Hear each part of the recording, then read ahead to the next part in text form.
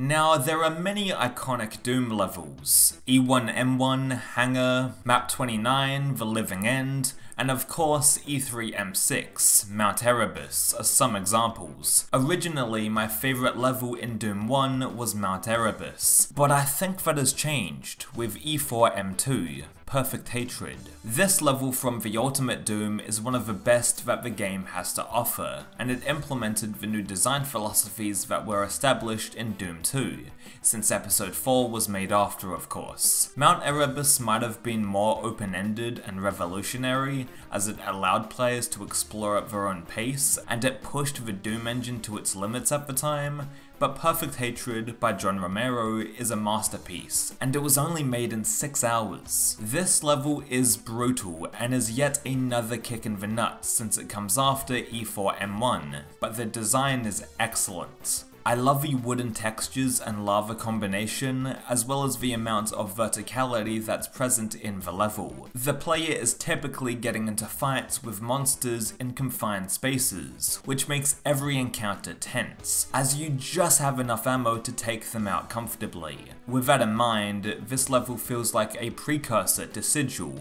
and the types of maps Romero would design for that megawad. Perfect Hatred also has the most barons of any level in the Ultimate Doom, and they are very well placed to best fuck over and surprise the player. Even though E4M2 is focused and rather linear, everyone seems to have different strategies on how to tackle the level, which is part of the reason why I love it. My strategy at the start is to bait out the Cacodemon that's directly below the platform and kill him so he doesn't get in the way, as well as take out the demons on the right side so I can get the armor without any issues. Then I hop down and pick up the Rad Suit and Soul Sphere. From there I kill the army of Cacodemons while I'm in the lava so I have more space to maneuver compared to the initial platform that I was on. With that all in mind, if we take a look at classic Doom YouTuber AltimaMantoid's video on E4M2, we'll see an entirely different approach to mine. He makes it a priority to kill the demons on the left platform first, in order to make it to the room with all of the hit scanners.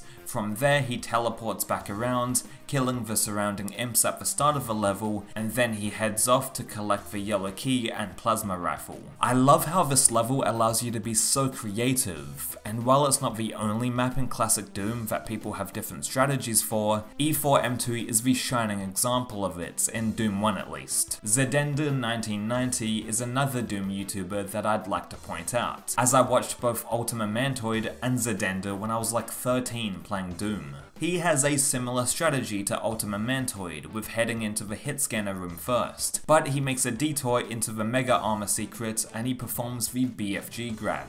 Yeah, so there are quite a few quirks to this level, with the BFG grab being one of them. Instead of getting the secret BFG when you telefrag the Cyber Demon, you can actually get it early by just ramming into a specific part of this wall. The Stefan Winterfeld jump is another trick you can pull off if you want to get the level done quicker. Instead of wasting time getting the blue key, you can actually strafe jump past the blue key barrier and make your way to the exit. This trick was invented by Stefan Winterfeld obviously, and he was a Doom speedrunner from back in the day. Back to the yellow key area, AltimaMantoid and Zedenda opt to go into the hit scanner room, but you can take the opposite approach by sprinting onto the bridge that raises up. From there I grab the plasma rifle and try to kill the Baron that's directly in front of me first and foremost. He is the biggest threat in the area, and if you eliminate him, then you have way more room on the bridge to deal with the other Barons that spawned in behind you. The next part of the level with the lava cracks on the ground and the rocky wall textures reminds me a ton of SIGIL. You're fighting a group of monsters in a very tight space with no real way out, and it's so dickish that you get the rocket launcher of all weapons beforehand. The rocket launcher is ideal for killing Barons, and it's a great weapon for crowd control, but too bad the area is so compact that you'll get killed by the splash damage. So Perfect Hatred is a pretty perfect level. It doesn't really have that much exploration, the level is quite straightforward as it's literally just an uphill battle, but at the same time there is so much room to be creative and implement your own strategies.